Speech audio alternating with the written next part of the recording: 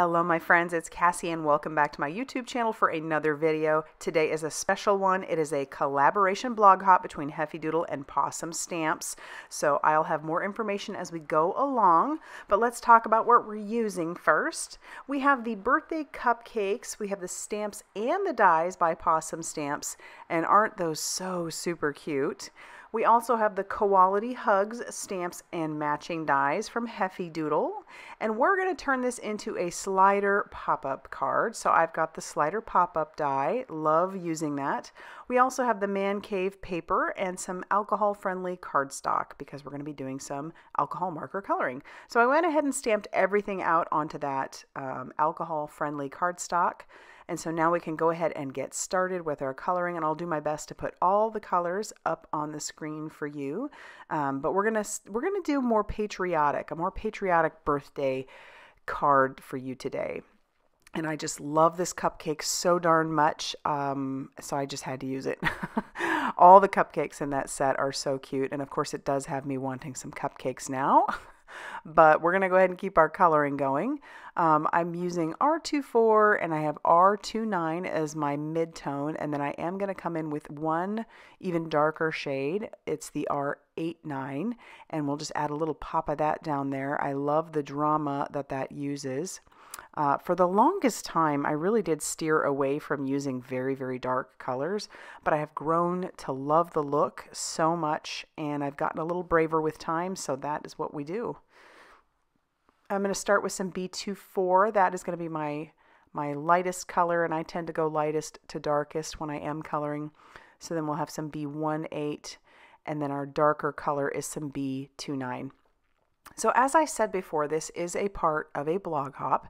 So I'm going to have my blog linked down below in the description box. So you're definitely going to want to go head that way because there are going to be some prizes available, and you'll want to hop along not only just to see all the beautiful creations, but to get your name in there for a chance to win some prizes. I love it when companies get together and collaborate and share how you can use their products together. I love using other products with, just mixing and matching. I think that is so much fun.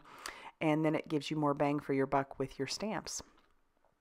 So we're definitely keeping with that same red, white, and blue theme, and we're not deviating too much from the color, well, not at all really, from the colors that I've used.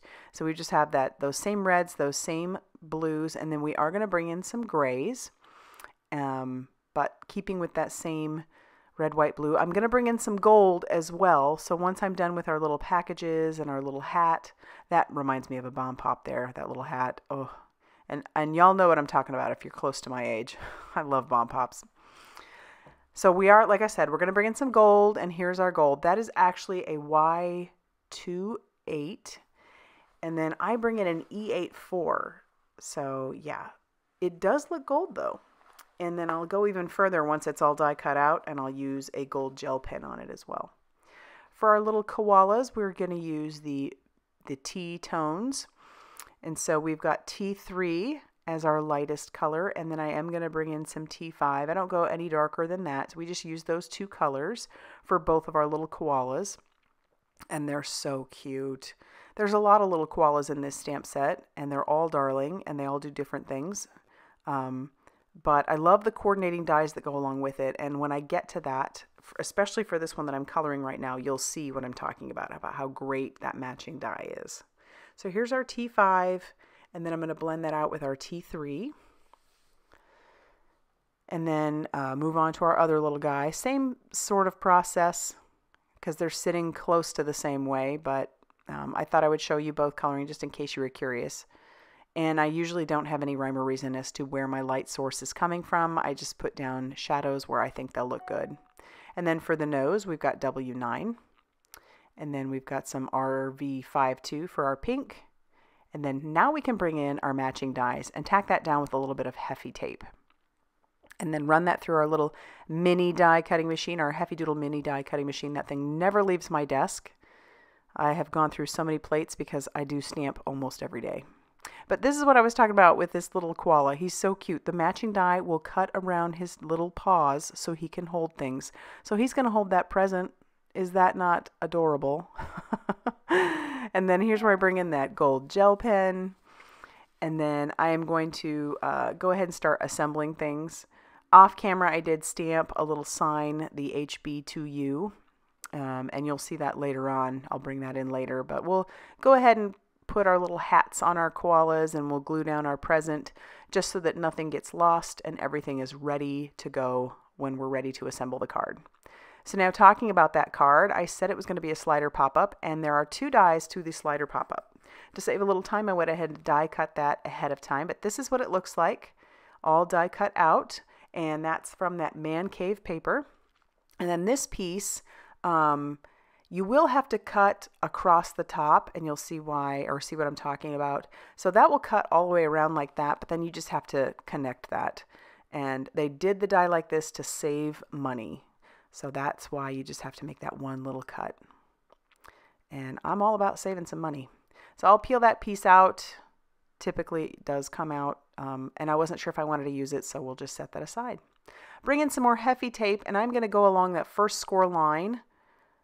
And pardon my head, I want to make some grounding here, so I'm just blending on a little bit of Hickory Smoke Distress ink, and my ink pad is dry, so I need to get the re-inker. But check it out. It's very subtle, which was what I was going for. I just wanted some grounding. And now let's start using those score lines. So we'll fold that one up, fold this one back, and fold that one up. That is going to be our channel, or where the actual opening is.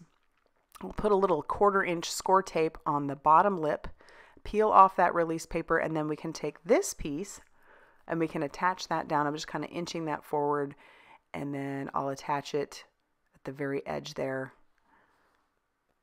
And that's the piece that's going to move. It's that simple. It is that simple. I end up not using that piece, so I just set that off to the side, but I love it. All right, you will need, or at least this is how I like to do it. I like to create a channel. So I cut 1/4 inch strips of cardstock, and I'll use 3 of them. A total of 6 there, but I use 3 and glue 3 of them together. This will just give a little bit more of a channel and make it easier for your piece to slide around. And if you end up putting anything on the inside, then it gives a little bit of room, if that makes any sense. Like, let's say you want to put a gift card or something in there. It's very easy to stick that inside then. So I'm just using liquid glue to take our 3 pieces and stick those together, and I'll do it for the other 3. And then I'll use some 1/4 inch Scor-Tape all around those last 3 edges on the back of our piece. And then I'll peel off that release paper, and then I will start sticking down my 3 thick pieces of cardstock there. And I'll trim off the excess and save that because I'm going to use that on the bottom. But do it on the other side as well. This is just a little bit of insurance. You don't have to do this part. This is just something I like to do. And then peel off the bottom part. But yeah, it's not necessary. I just like doing it. And then trim off the excess of that one. So now this will be ready to adhere down to our card base, which is just a piece of cardstock that measures 4 1/4 by 5.5 inches. So it is the full front, or not full front, but it is the full size of an A2 size card. I've got that opening going, and then I'm going to very lightly use my pencil because I want to do some stamping on that. So I'll take one of the other koalas from our Koality Hugs stamp set and ink that up with some Hickory Smoke Distress Oxide ink and stamp that down. And then I'll do the same thing for our sentiment with some Candied apple down in the corner. And that just says, wishing you a Koality birthday. I'll bring out that 1/4 inch Scor-Tape one more time, and then I will put it all along those channels that I put down. I'll peel off that release paper. And liquid glue would work fine. You just want to make sure you keep it nice and thin so it doesn't ooze out. But peeling off that release paper, then we can attach this down very, very carefully to our card base. But before I do that, I do want to use my eraser to erase those pencil lines just in case those might show. All right, so now I'm just going to be, like I said, extremely careful putting this on there because if I try to put it down and it doesn't go right and I try to tear it up, I'm going to rip it. Which is why I typically like liquid glue. But there you go. The whole thing works, and now we just have to assemble the rest of the card. So that was that one piece I told you I stamped and colored off screen. And I'm going to go ahead and attach our cupcake down. Now doing this, you want to make sure you don't glue over any of your score lines. And you definitely don't want it to go above that one middle score line. Now I'm going to glue down my koalas, making sure that I don't put any glue on them that would make them go beyond the cut line. Same thing with this little guy. So just part of him. And then we have our sentiment that I'm going to trim down. And then I'm going to cut some fishtail banners on those. Super easy, just cut into the center and then go from each corner into that center that you cut. It's just a simple way to do a little fishtail. And then I'm going to glue this down also, again, making sure not to go over any score lines or any cut lines. So we'll just attach that down. And I can't stop there. I need to use some embellishments. So I've brought in some Trinity Stamps Golden Glass. Just some little gems that are super glittery without the mess of glitter. I love these.